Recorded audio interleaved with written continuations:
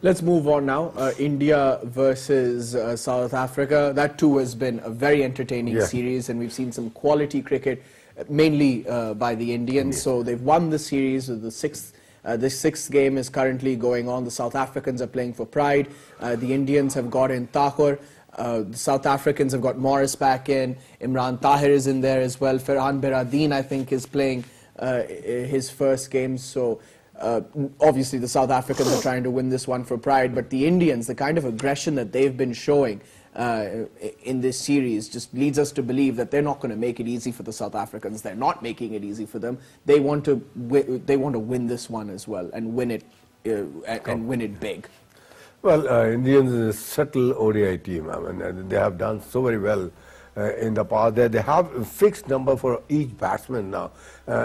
Particularly, I'll say the Virat Kohli is a central figure in all respect, being captain and the bowler and the batsman who not only score himself, but also he carries the other batsmen also and ensures that the required rate is achieved at any cost. And Rohit Sharma, wonderful batsman. I mean, he's been stroking so very hard in all of the formats of the game, particularly in the ODI and T20. That I mean, he's going to stay in the Indian team for quite some time. All in all, if you see this series, it's a good series.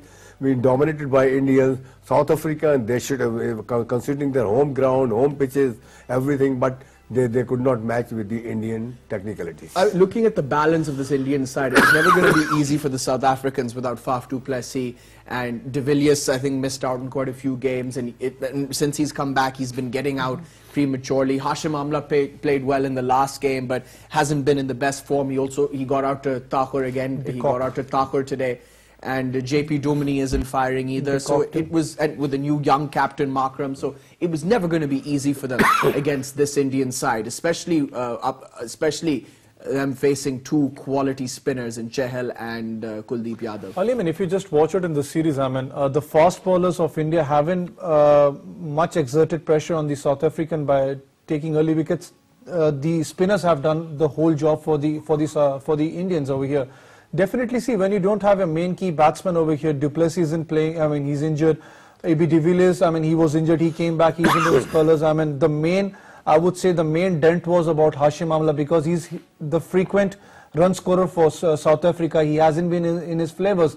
Then de Kock, he hasn't been in his form over here. Then Duminy hasn't been in his form. The main key batsmen of South Africa are not in the perfect form. So definitely that's a bad position for any team over here. Markram is a young captain. He's a great one, I would say. He's a good batsman too, but definitely in the pressure situation, it will take some time to adjust himself. They have been losing out over here because when your senior campaigners don't perform, but you need to appreciate the Indian team. Like I just mentioned about that, I was criticizing them that when they might travel outside India, they might struggle, but they have shown that they have class, they can stand over there. They delivered over here, especially Virat Kohli. He has been in brilliant colours over here, because I think even in the test series, what they showed, that even though they lost, they showed a great deal of fight.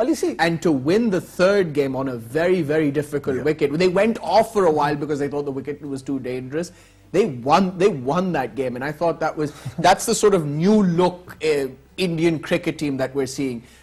Led by Virat Kohli, and of course MS Dhoni laid the platform. One thing I would just add on, see, even I always say one thing, that the whole Indian batting relies on Virat Kohli, but I was wrong in this series. I mean, it's not that Virat Kohli does not perform. They have got Mahendra Singh Dhoni to step up. They have got Ajinkya Rahane. They have got Shekhar Dhawan, Rohit Sharma. So that's a team effort, I would say. It's been like that for quite a while, though. I mean, Rohit Sharma has what, 3 double hundreds in one-day international cricket. Shekhar Dhawan is one of the most consistent openers in white ball cricket, not outside of India. Then, of course, we all know about Virat Kohli, MS Dhoni, he's mentioned, Ajinkya Rahane. Pandya. So there's some quality players in there. I just want to talk a little bit about the spinners here. I'm really surprised that the South Africans haven't been able to play them at all, really. I mean, I know Yadav has a very deceptive wrong, and he's got a deceptive googly. But I mean, they should have done better than that, really, with the amount of technology that's around, the videos that they could have looked at. They should have done a little bit better, I feel. Well, I think credit goes to the Indian spinners. I mean, no doubt there are facilities, there are technical facilities.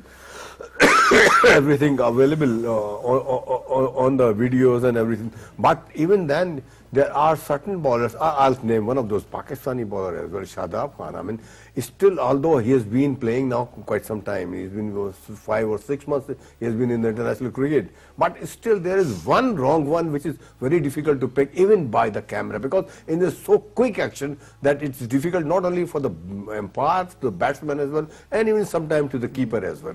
The same goes to the Indians. They have a settled way of bowling the spinners, and these spinners are fully supported by a man like MS Dhoni, who is behind the wicket, so sharp in stumping and so clever in constantly giving very good advice. He's talking to everybody around the wicket. What these Indian spinners have done very well this time round is that they've bowled slow. They bowled a lot slower than some of the other leg spinners around, because I mean, I know that's the order of the day now, and bowlers like Imran Tahir, they prefer bowling a little bit quicker. Even the young leg spinner from Afghanistan, Rashid Khan, but these two are a little bit different. Chahal and Kuldeep Yadav, they like tossing it up, slowing it down a little bit. I think that's their natural pace, and that's also why the South Africans have struggled. I mean, if you just watch early, both of the spinners, I mean, ball on, they have actually challenged the South African batsmen to step up from the crease and try to hit them up, and where they have already taken on the wicket of South African batsmen. The thing is that they have misread them, the South African batsmen, like you just mentioned, or even Karan Saab, there's so much technology going on. The arm ball, or you got the leg spinner or the flipper over, you can just watch out through the technology. But there are some deliveries who are too quick. It's not possible to just judge them up. But playing lot of cricket, they have played almost 6 one-day matches. I mean, they could have watched every single delivery. I mean, work hard on that, but they have totally outclassed the South African batsmen. I mean, the point is, right, like, while of course they do have subtle variations which have troubled the South Africans, but most importantly, in my opinion, why they've been so successful, Colonel Noshad, is that they've been deadly accurate. They've got great deal of control. That's why they have the South Africans on the mat. If you look at the ball, I mean, the way it's built up, seam around, and then there are 2 cuts on the both sides, and when it see the revolution in the air, if a batsman knows exactly about the spinners, then he can read from the revolution what sort of delivery is coming. Is it coming from the off to on to off, or is it coming from leg to gully position? What I'm trying to say is the wrong one is sometimes good batsmen pick up while the ball is still in the air. Right. Gentlemen, we'll pick up this discussion after a very short break. Stay tuned. Welcome back. Before the break, we were talking about the Trans-Tasman Tri-Series, then we moved on to India's tour of South Africa, the 6th game that's currently going on at Centurion, and we're going to continue to do that. Just before we left for the break, we were talking about the Indian spinners and how they've really troubled the South Africans. Let's move on to India's batsmen, particularly their top order and the kind of damage that they've done. I still have Colonel Noshad and Syed Mohammad Awais here with me. Awais, I'll start with you. Rohit Sharma was struggling. He wasn't getting runs till the 5th game. Then he made a wonderful 100. Before that, it was Shikhar Dhawan. It was Dhawan all the way. He's been absolutely brilliant throughout the series. He scored in his 100th game. He got 100, and even in the game where he couldn't go past 50, he got India off to a rollicking start. So that laid the foundation for India. And not only that, it helped out Rohit Sharma a lot, because Rohit Sharma was a little bit circumspect early on. He needed a little bit of time. Dhawan took the pressure off him, made a quick fire 30-odd runs, and that's exactly what India needed. And it's great to see that Shikhar Dhawan has been so consistent for the Indians, not just in India but abroad as well. That's what he's so good at. He gets his runs abroad, away from India. One thing about Shikhar Dhawan is that he's consistent abroad. I mean, for India, he has been scoring consistently when he's traveling outside India. He has been scoring in India, but the main question rises up over is that has he been consistent overseas? He has been brilliantly throughout. I mean, remember the Champions Trophy, except that match, the final against Pakistan, he was superb. Then now over here, you see his consistent performer over here. One thing it's the continuation of the last thing what I mentioned about over here is that they don't run batsmen. They're not relying on Virat Kohli that he's not performing. The Indian team would be under pressure. They rely on every single batsman, and that's the plus point. They perform for them.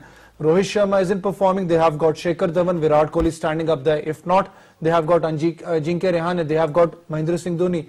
Then they have got, if I'm not wrong, one of the best power hitter in the world, I would say. One of the best. That's Pandya. I mean, he's got tendency to ball strike. I want to pick up on this point, particularly about the openers, because I think Rohit Sharma and Shikhar Dhawan know that there's a lot of competition. We've seen Rahane opening the batting for India, and of course Rahul can come in too. He's a wonderful batsman, and then there's so many others. I mean, they've got this young kid, this left-hander, Pant, who's absolutely incredible. He's a wonderful striker of the ball. So maybe that's one of the reasons why Shikhar Dhawan and Rohit Sharma have been so consistent, because they know that there are plenty of players, plenty of openers that can come and take their place. If you analyze that thing, I mean, if you make it short like this, I mean, they have 5, 6 or 7 batsmen. All of them are match winners. All of them knows exactly to change the game and when to change the game. Sorry, all of them knows when to hit the ball and when to protect the other batsmen as well. How to build up the partnership and which bowler is to be controlled and which bowler is to be hit out.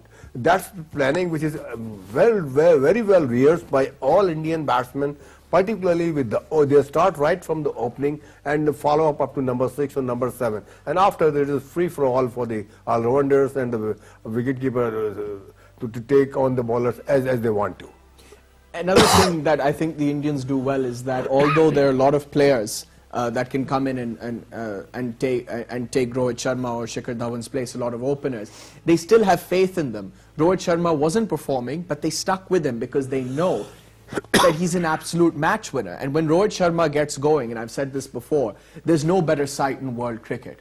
I mean, the way the way he times the ball and his placement and his ball striking ability when he gets set, it's absolutely incredible. And when Rohit Sharma gets a big score, more often than not, India go on to win.